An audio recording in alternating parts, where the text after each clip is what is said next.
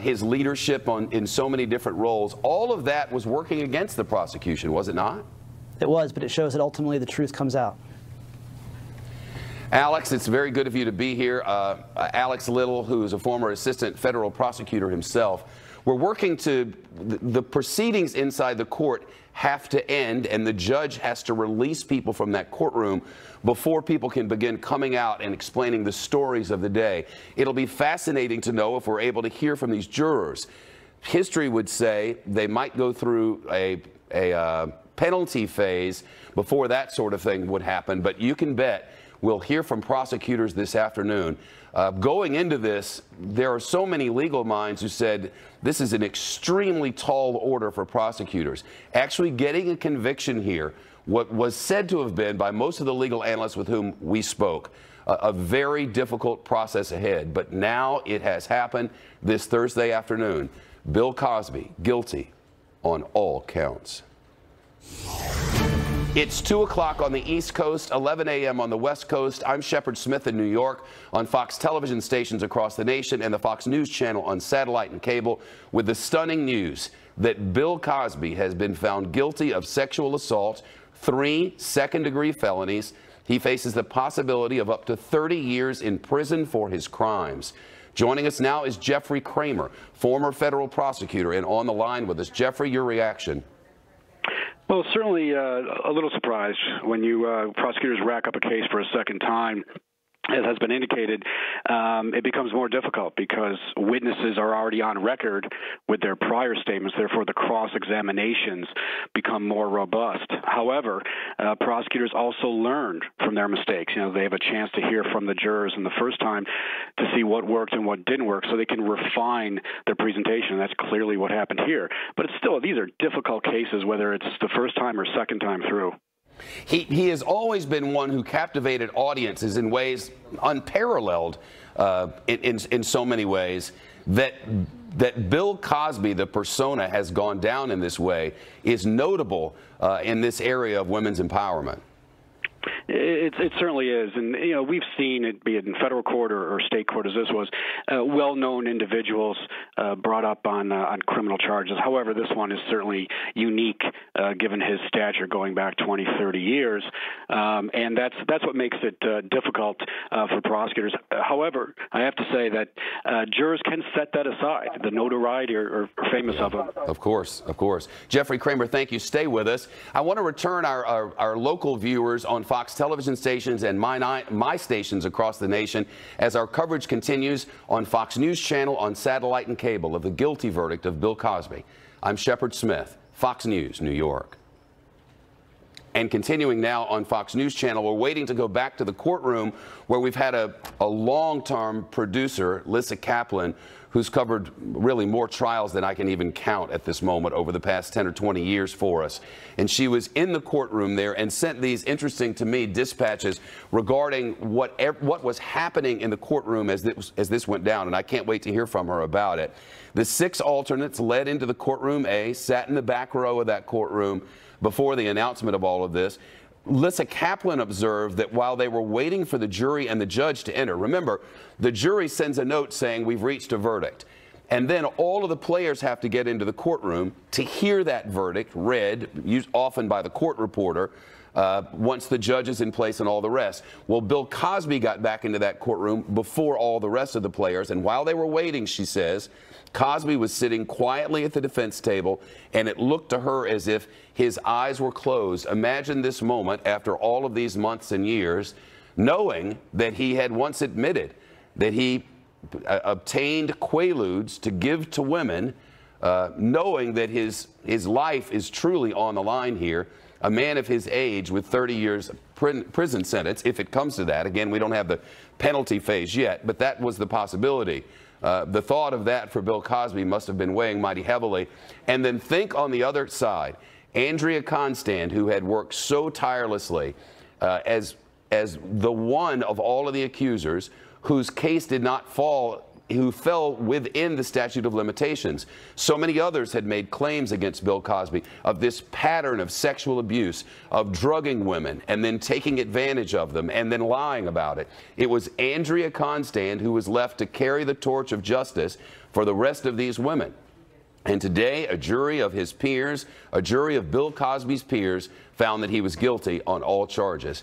Jeffrey Kramer with us once again, a former federal prosecutor. You know, Jeffrey, normally you don't hear, these same jurors will be involved in the penalty phase, right? Well, the judge dictates that, so the testimony will be before the court itself. And that'll be victim impact statements and more? Exactly. You know, prosecutors can make an argument. Obviously, defense lawyers will as well, and both sides can bring in what they deem relevant evidence. Part of that is certainly going to be victim impact statements, which victims themselves can read. Prosecutors can read it if the victims don't want to do it. But that will get very emotional in this kind of case. And in this particular case, at some point, it could be happening right now, the judge will thank these jurors in many different ways.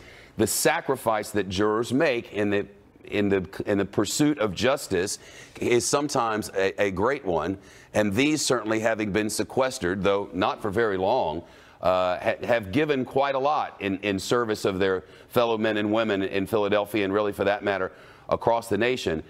Jeffrey, this afternoon, it's possible that we would hear from them, and we could learn on what facts this thing turned for them. We might. In my experience, some jurors, especially after a case like this, want to get out the back door and not talk to anybody for a while. However, sometimes you see a few jurors get together to make a statement representing the whole. Not sure what we'll see here, but at some point, there's no doubt, we will hear from some of the jurors who will give us some idea of what tipped it. There's no doubt this jury took their role seriously. They asked for readback on a pivotal testimony from Jackson, and clearly that was enough to put them over the edge. And that pivotal testimony, for our viewers, could you give them an idea of what that was about? Sure. In a nutshell, the victim, Constant, talked to Jackson, who was a friend of hers at Temple University. And according to Jackson, this is the testimony, Constant, the victim, said that, accusing individuals of sexual abuse and sexual assault is a way to get some money from a civil suit. So that's pivotal with respect to a bias. So Jackson, the friend who heard this, went through a fairly withering cross-examination from the prosecutors. The jurors wanted to hear from Jackson, again, the victim's friend, and whatever problems there were in the jury regarding that testimony, clearly the readback helped, and Constant, again, the victim here, her testimony clearly ruled the day. The judge has now, as I mentioned, thanked the jury, and we have details of that. The judge is Judge Stephen T. O'Neill in Montgomery County there in Pennsylvania. And quoting Judge O'Neill, "This has been an extraordinarily difficult case," he told these men and women of Montgomery County, going on with the quote, "You have sacrificed much, but you have sacrificed it in service to this country, this county, and this town, and that is important." And from some color from inside the courtroom that's come to us from other courtroom observers. A range of reaction to the verdict, says Laura Benshoff, who's reporting inside the courtroom, from the women who say Cosby drugged and assaulted them. Lily Bernard is one of them, appeared on the Cosby Show back in the day, began crying.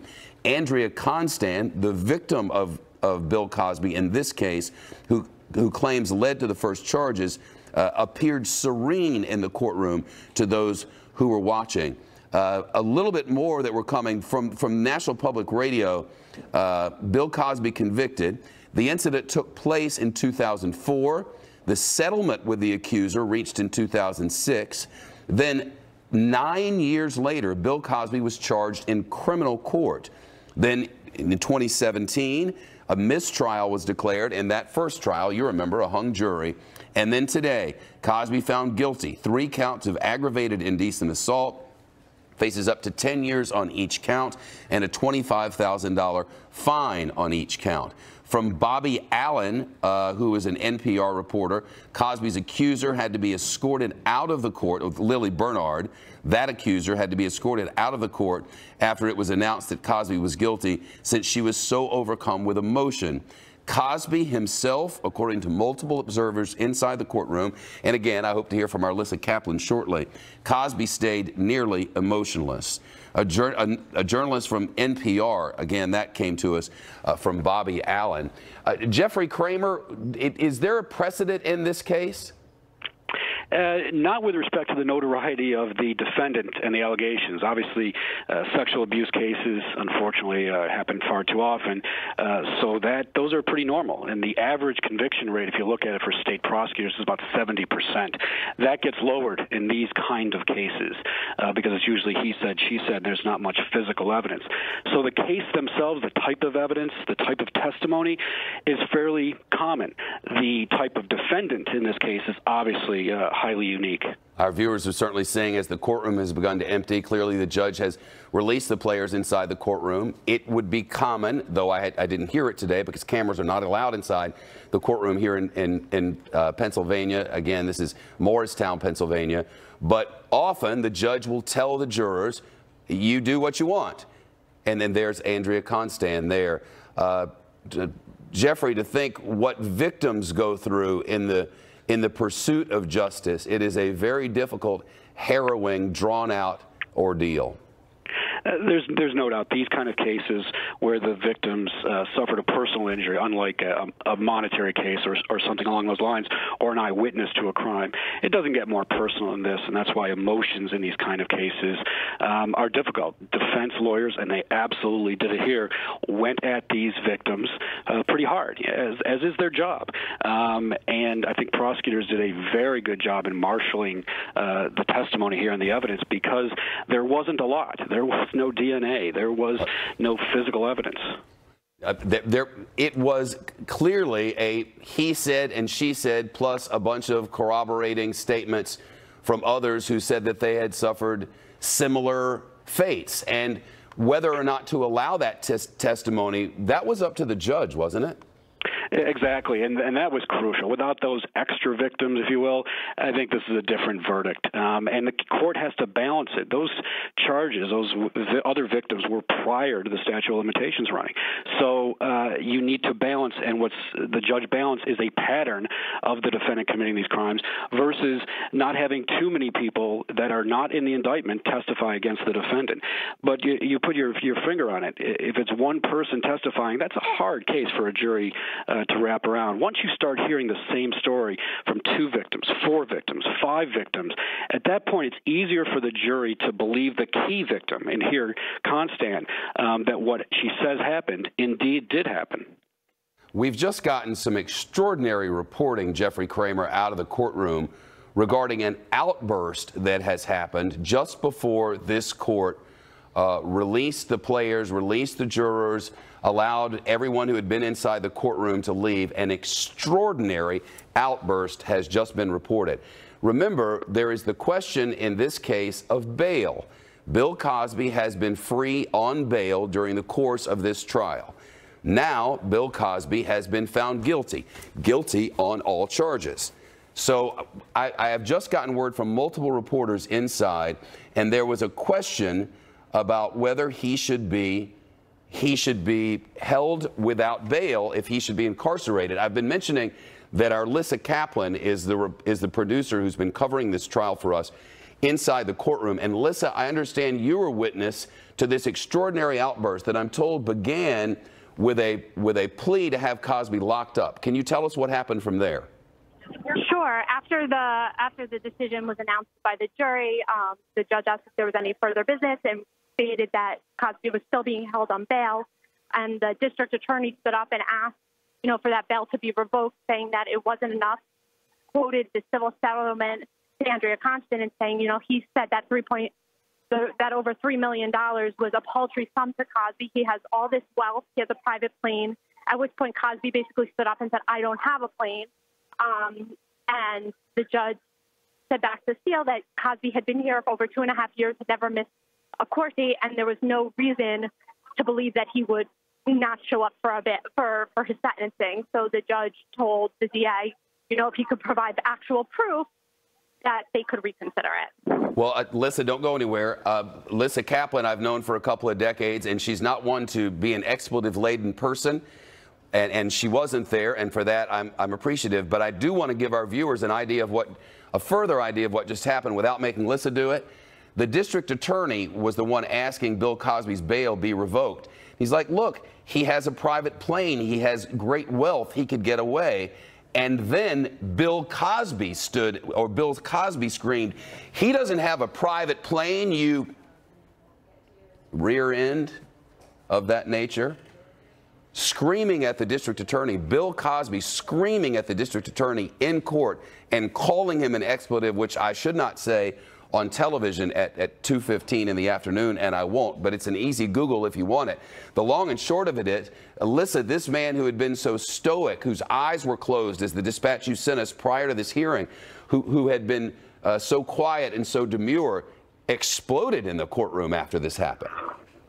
He did. He didn't make any other emotion from that. It looked, the man who, his PR man, had been leading him in and out of court every day.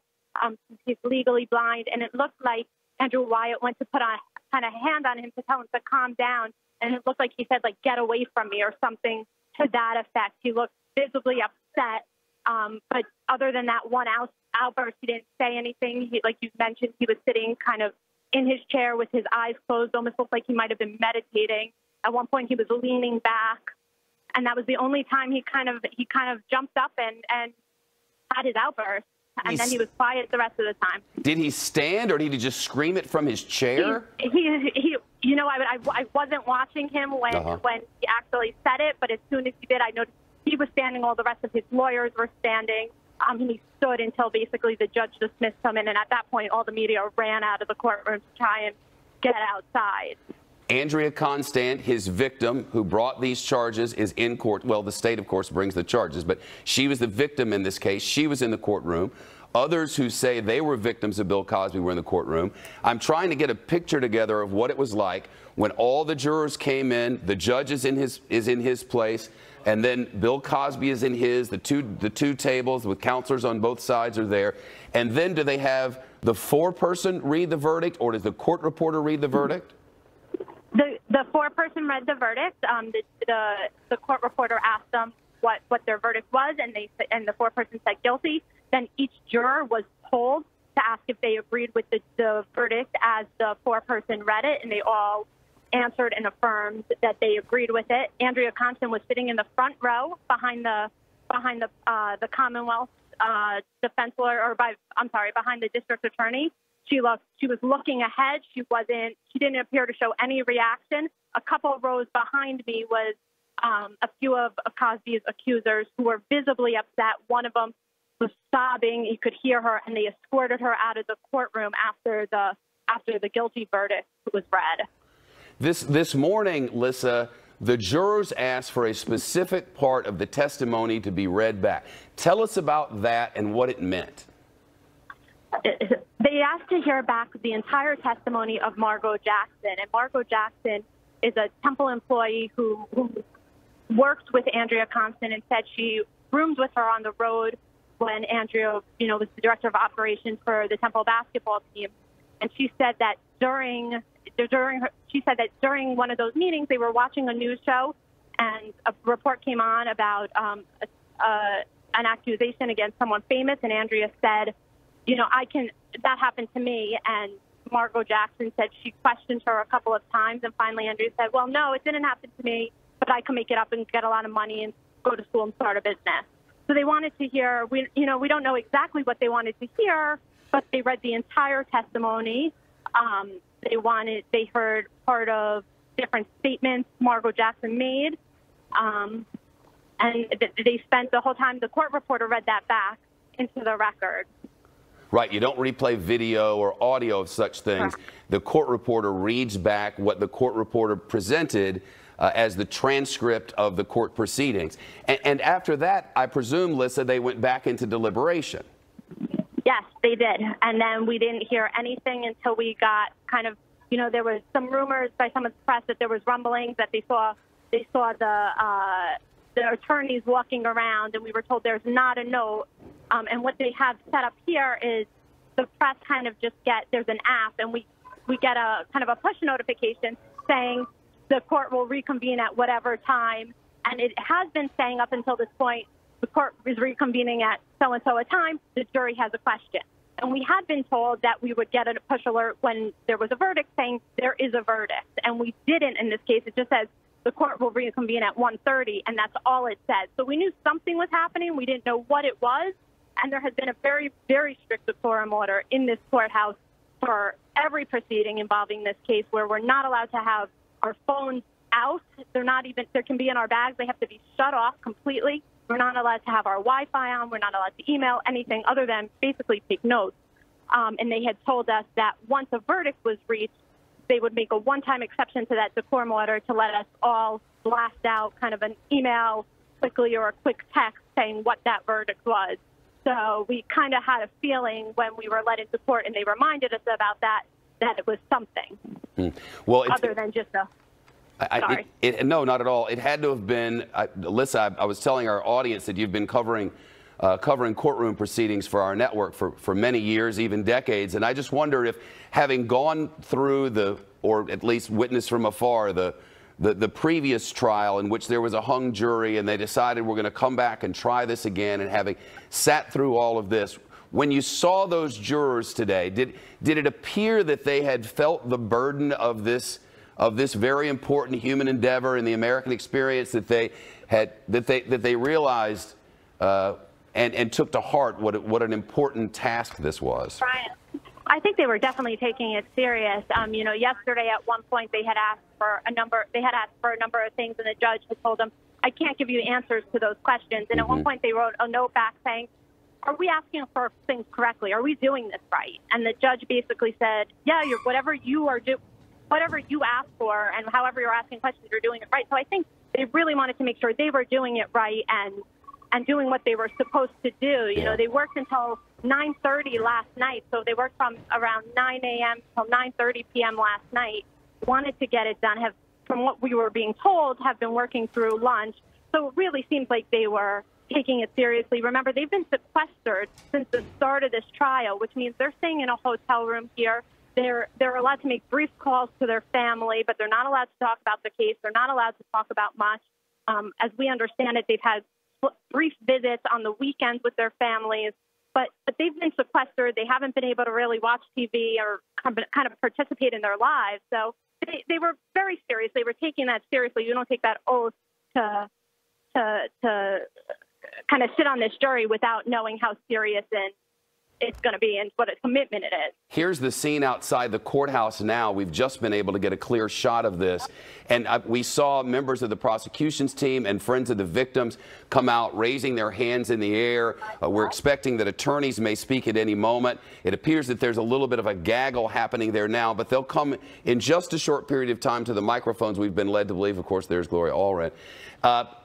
Where is Bill Cosby now, and what has he left? Does he go home now as he still has bail?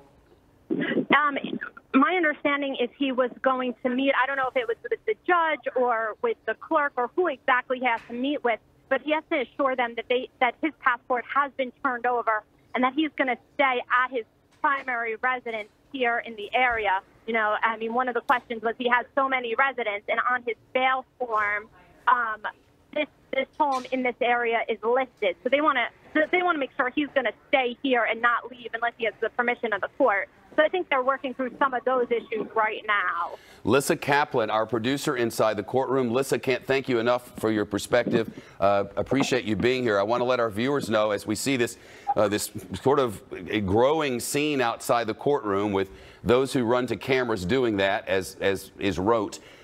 Fox 29, our local station in Philadelphia, the great folks there whom we rely on for information, have just told us that Victoria Valentine, one of the accusers, walked out of the courtroom just a moment ago and said, and I quote, "We have a tsunami, baby, for the Me Too movement." She went on to say that she was surprised that the jury came back so quickly. Because they came back so quickly, she was preparing herself for a mistrial, and instead she said, "There is justice at last." Not surprisingly, Gloria Allred has found her way to the microphones. We're expecting to hear from players on the prosecution side in all of this. It's possible that we may see Bill Cosby at some point. If he's been, we just don't have a way of knowing exactly what his path will be. We heard Lissa Kaplan, our producer, say that he would be staying at his primary residence and that his passport had been taken away. Lily Bernard is another of those who said she was the victim of Bill Cosby. She said, and I quote, "I feel like I'm dreaming." Can you pinch me? My faith in humanity is restored. This is a victory, not just for Pennsylvania, not just for Andrea Constand, a victory for all victims of sexual assault. And Lily Bernard went on to say, I thank the jury. Again, that from the reporting of our station Fox 29 in Philadelphia. Again, Gloria Allred is speaking, and we'll get to all of that once the technical issues are worked out, and we hope that those are worked out presently. We don't, frankly, expect to hear from Bill Cosby, though I suppose anything is possible. He's remained extremely close-lipped during all of this. Lissa mentioned that she had been flanked, maybe Fox 29's feed, that she has been flanked. And let's listen, the audio's fixed. We're very, very happy and proud of this result. Beginning in late 2014, the accusers of Mr. Cosby, whom I represented, began to speak out. It took a great deal of courage. In the beginning, many were not believed. We are so happy that finally we can say women are believed, and not only on #MeToo, but in a court of law where they were under oath, where they testified truthfully, where they were attacked, where they were smeared, where they were denigrated, where there were attempts to discredit them. And after all is said and done, women were finally believed, and we thank the jury so much for that. And they were believed after the prosecution met their high standard of having to prove guilt beyond a reasonable doubt. And the jury in this second criminal trial found that they believed women. And I'm the happiest I have been about any court decision in 42 years. Shalon Lasha, who testified at this trial, states about the guilty verdict, I feel that the judicial system works. 32 years of nightmares and tears are over, thanks to all of those who have supported me. Lieslot Lublin, my client who testified at this trial as well, she's a teacher in Las Vegas, says, I am extremely grateful to see that the jury was able to see past his defense attorney's lies. And she says more. If people would, all right. But people keep emailing me, so it's kind of covering up what they're saying. I truly hope that his long list of victims will truly, will now be able to find some kind of peace. And we will have more from her a little bit later. And finally, we also have a statement from Janice Baker Kinney, who also testified at this trial. And, all right, there we go. Her statement is, I am overwhelmed with joy, relief, and gratitude. Joy that finally justice has been served. Relief that the years of this toxic chain of silence has been broken, and we can now move forward with our heads held high. And there will be more from her later. So I just want to say, it's been a very long journey, but this is an historic result. This was her story. Not his story, not history, but the story of her. The story of Andrea Constand. The story of all of those who took that risk against a rich, powerful, famous man. Took the risk of being denigrated publicly. Took the risk of being sued for what they said because he had the resources to do it. Took the risk of being shamed and blamed as the defense did in their final argument. Took those risks, and they took the risks so that their truth could be known, so that their truth could be believed. And yes, the Me Too movement has arrived and is well and is living in Montgomery County, throughout this nation, and throughout this world. Thank you. Oh, lastly, I do want to thank Prosecutor Kevin Steele, Kristen Fedden, Stewart, an amazing... The thank yous and the congratulations and the rest, and we'll hear from the victims if they speak. I want to read for you the writing of Jeremy Roebuck and Laura McChrystal, who were staff writers of the Philadelphia Inquirer and Daily News. Just one quick sentence, and I think it's a mighty good one. The verdict delivered the first celebrity conviction of the hashtag #MeToo era in a case that in many ways stood at the vanguard. It stood at its vanguard and shone a spotlight on the role race, sexual entitlement, a scandal-hungry media, and Hollywood's casting couch culture played in the ruin of a comedic icon. Bill Cosby, guilty, guilty, guilty, and in the penalty phase we'll learn if he'll ever be free again.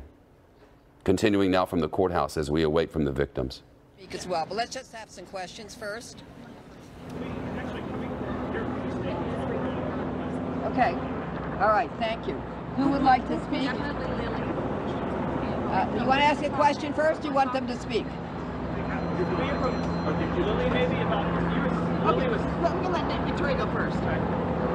Get in there, please. I just want to thank DA Steele and his amazing team and all of the people who believed in us every step of the way. We are so grateful to all of you, and thank you, thank you, thank you. We are vindicated, we are validated, and we are now part of the tsunami of women's power and justice.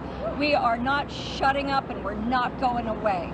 Get over it. Thank you.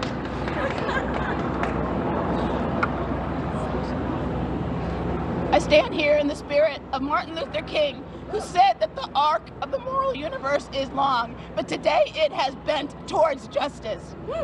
Last year, when I was sitting in the courtroom of the first trial and the verdict was hung, I left with such a tremendous sense of disappointment, and it became evident to me that the justice system is light years behind modern culture. But today, this jury has shown that what the Me Too movement has saying is that women are worthy of being believed. And I thank the jury. I thank the prosecution. But I looked at that jury, there's this one young black man on that jury who I looked upon as my son, and I know the disappointment that he felt in looking at a beloved black male iconic father figure and being able to yet render a guilty verdict. I thank him. I thank all the juries, and this is a victory not just for Andrea Constant, whom I consider to be the Joan of Arc in the war on rape. It is not just a victory for the Commonwealth. It is not just a victory for the 62 of us publicly known Cosby survivors whom Gloria Allred has helped give a voice.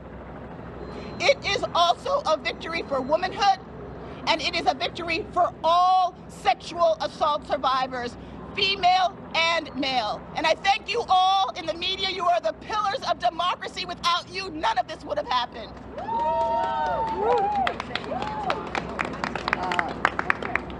So one last point, which is, I said before the verdict, how many women does it take for one woman to be believed over the denial of one rich, powerful, famous man?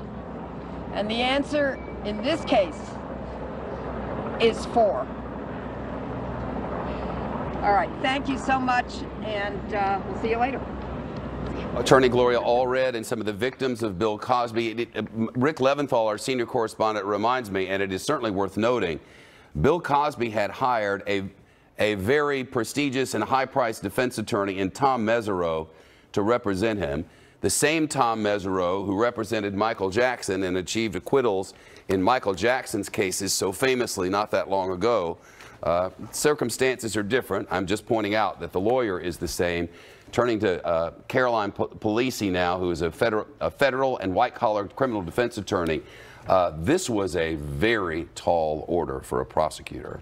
It was, but America's dad is going to prison finally. And I think, you mentioned Tom Mesereau. I think in a lot of ways, Mesereau and his defense team were playing by sort of the old playbook prior to the Me Too movement. They went after all of these prior bad acts, character witnesses, really hard and really questioned sort of their motivations and obviously questioned Andrea Constand's motivation as well. But we're in a time, we're in a moment where we just are not going to choose to believe those kinds of attacks on women. So I think the fact that, I think they called Janice Dickinson sort of a washed-up starlet in their closing argument. That's not flying anymore. Post Me Too, that's not what we're choosing to believe. We're choosing to believe the women, and this verdict is really a victory. It's historic, as Gloria Allred said. It is not a new tactic. It's been going on for decades and decades that on occasion attorneys for the prosecution will attack the victim or the ones who claim to be the victim. And I wondered if you think this case, because of who the assaulter is, what the high profileness of it all, that it might cause changes for prosecutors in courtrooms all across the nation. Potentially. I mean, I think there were a lot of really interesting decisions by Judge O'Neill in terms of the difference in evidence that he allowed in this. From the first mistrial, the trial that ended in a mistrial, he didn't let any of these other women come in to testify. He let one in, Kelly Johnson. But the second time around, he let in much more evidence. So we heard from other victims. Of course, this case went only to the issue of whether or not Cosby had committed this offense on the night in question against Andrea Constand. So the fact that they brought in other women to testify to his modus operandi, typically as a defense attorney, that's the kind of evidence that you fight tooth and nail to keep out of that courtroom, because the argument goes it has nothing to do with the incident that occurred that night. Now, another really interesting ruling on the part of Judge O'Neill, he let in a confidant of Andrea Constand, saying that she had confided in her, saying that she could extract money from a celebrity making up a false accusation. And a lot of us, in the media, we thought maybe that was going to be sort of the nail in the coffin for the prosecution's case. It seemed like it was a little bit of a balancing act on the part of Judge O'Neill. Look, he let in these other women testify. Well, now he's going to let in sort of this sort of character assassination on Andrea Constand. Well, jury's not buying it. I'll have to say, we don't do this sort of speculation on air, but we certainly do, like anyone else in the world would. You think about, oh, what does that mean? Well, this morning when they had the read back, and so much of the testimony was about, yeah, I was going to try to do something to some celebrity in order to make some money. You wonder then, wow, do they have a bunch of people who are voting for acquittal, and there's one person who's saying, well, I think he might be guilty, and they're saying, look at what this, it wasn't that at all, and that's why you cannot read into what the read back is. Right. Well, as attorneys, we're always like waiting for that one whiff of sort of reading the tea leaves in terms of a question that the jury, asked the judge. And I think this read back was a really strong indication that maybe they were leaning towards an acquittal. Just goes to show you, not so. I mean, they came to a decision. This is Bill Cosby walking out live. Now let's listen, see if we hear anything.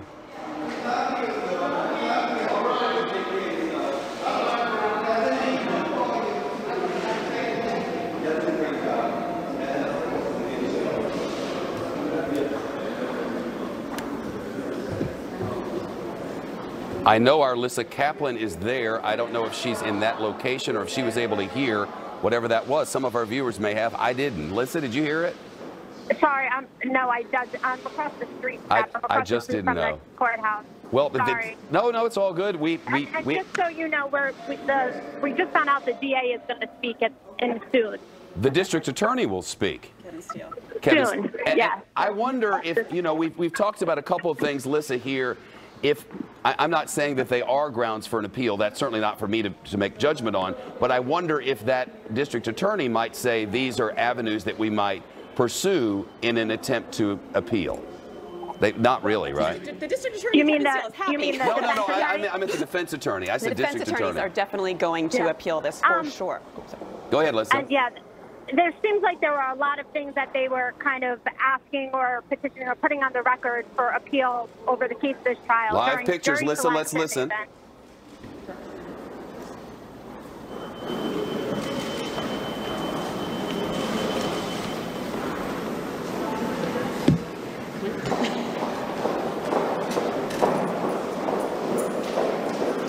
And not a lot said there, watching the floor as he walked. I didn't mean to interrupt, but I did. And now let's listen again. This is as he's exiting. Let's listen.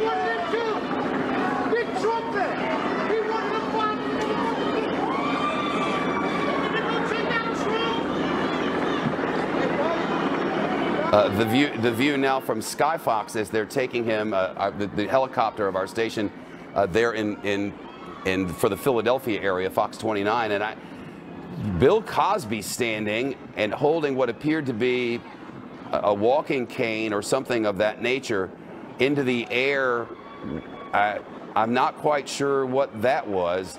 Lissa Kaplan, it looked like the actions of a person who had been acquitted, not the actions of someone who might have been found guilty, but what do I know? Yeah, Cosby always kind of walked with that stick and kind of waved it back and forth as he was walking. So raising that as a sort of gesture, a hello or something of that nature would be part of the routine. It seems to be. They kind of have a system every day. Tom Mesereau always walks past the camera and almost kind of averts his eyes as to not look at us as he's walking in or out of the courtroom every morning for the past couple of weeks. Let's listen. And the fight is not over. Thank you. That's Tom Mesereau. So let's listen. Yes, very strongly. Is Mr. Cosby prepared to go to prison? Andrew, can we have a word with Mr. Cosby? You prepared to go to prison, sir?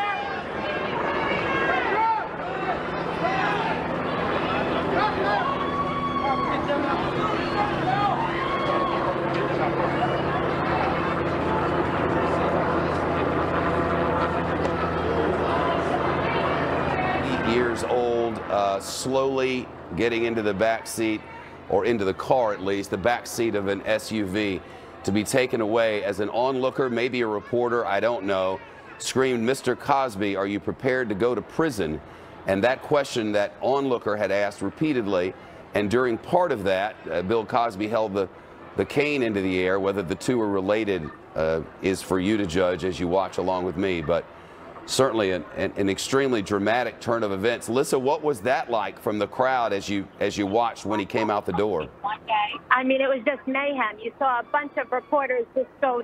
If you're looking at the courthouse, there's a number of steps up to the courthouse. And then if you look kind of to the left, there's a pathway that Cosby walks down. And then there's kind of a drop-off from that walkway to the sidewalk.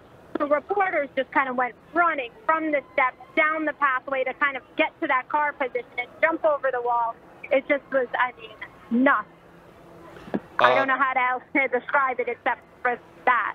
You know, there were so many people, not here, but there at your location, about whom I've been reading, some of the people who claim to be victims of Bill Cosby, other courtroom observers who said when they learned just, an hour and a half ago that a verdict had been reached, they thought in the grand scheme of things it was such a short period of time that many had prepared themselves for an acquittal here.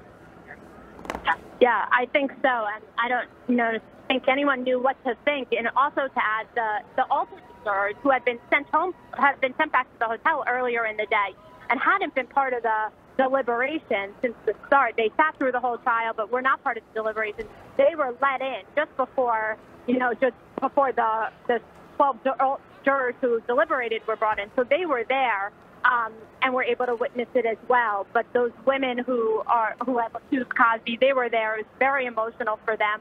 You could tell that they were waiting for the verdict. They were emotional. They were talking amongst each other, and just the anticipation really seemed to be getting to them. And like I said before, they just kind of burst into tears and had to be escorted out of the courtroom.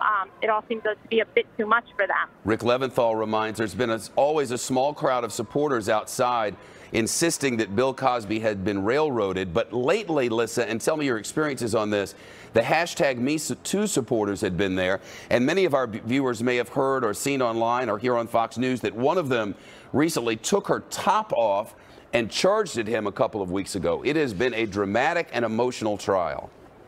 It definitely has. That was one of the first couple of days of trial. The woman just jumped over the barricades and was kind of tackled into the bush by some of the court officers here.